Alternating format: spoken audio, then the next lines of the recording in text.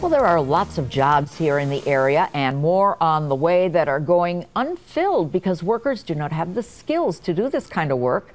That could change with a new push at education of a different kind.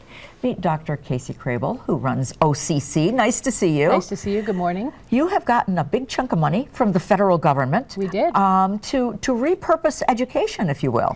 Yes, we made a proposal to try to meet some of the emerging workforce needs in Central New York. And we were rewarded for our proposal with a grant from the Federal Department of Labor to help us build positions and jobs and training for folks in the emerging food-related industries here in Central New York. Now, these are not what most people would think of going to college for. They're skilled jobs, but not necessarily with a traditional education. That's right. So we've proposed a program that will be stackable credentials so that someone can come into us, get a piece of training that's relevant to a particular employer or set of employers, go to work, and use that training to then at some point in their career come back and add to it or stack on to it.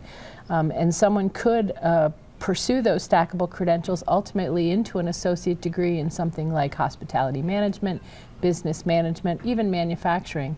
A lot of the food businesses we have are manufacturers. And a lot of the jobs are basically maintaining the equipment that makes whatever it is happen. That's right. So we're looking at things from safe food handling all the way up through the mechatronic training necessary for some of the large manufacturing food businesses in this part of the state. And we've got some great business partners and some great agency partners. Now, you're building up right now. You're buying the equipment to train people on. We are, and we're developing the curriculum. What we know is that to be relevant to the workplace, we need the employers to tell us exactly what skills and exactly at what level. So there really is a joint effort. That's right. When are you hoping to start offering the classes?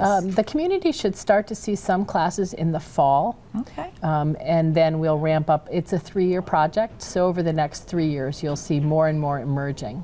Well, thank you so much for the update. Absolutely. Thanks for having me. If you can't wait for the announcements to come out from OCC, you can call the campus and ask for their admissions office. They have the basic information. You can also keep track on their website, sunyocc.edu.